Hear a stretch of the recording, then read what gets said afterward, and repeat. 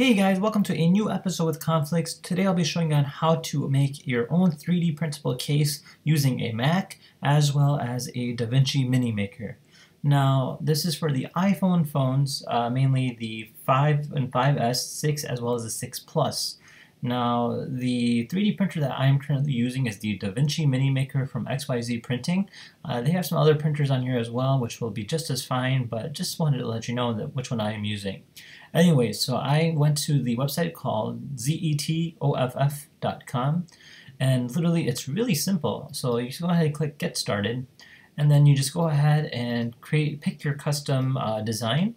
So we'll go ahead and start off with a blank canvas here and click Next. I'm just going to leave the color blue for now. Obviously it depends on what kind of printer you're using and what kind of ink you're using. And then you can go ahead and create your own custom designs, which is really neat. So let's just go ahead and just keep it solid for now, just because now let's go ahead and do something like this. Now I already made my own custom case, so I'm just kind of showing you again how to do it. So for instance, I like that. Then I can go ahead and upload a shape from my own computer. Otherwise I could use one of their examples, like for instance if I like the Batman one.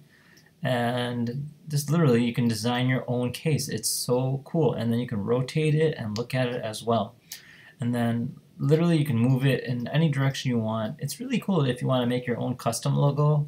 That's what I ended up doing, and then you can always type in your own font as well, so conflicts here, and then literally it'll just type it right there, and from there what you do is you go and click Next.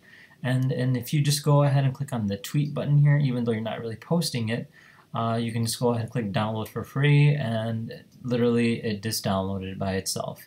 So from there what you do is you go into the program and you upload it, and then you can go ahead and print it. Just go ahead and do that, and then literally once you hit print, you have yourself a new phone case. So let's go ahead and start that up, and I'll show you guys in a little bit.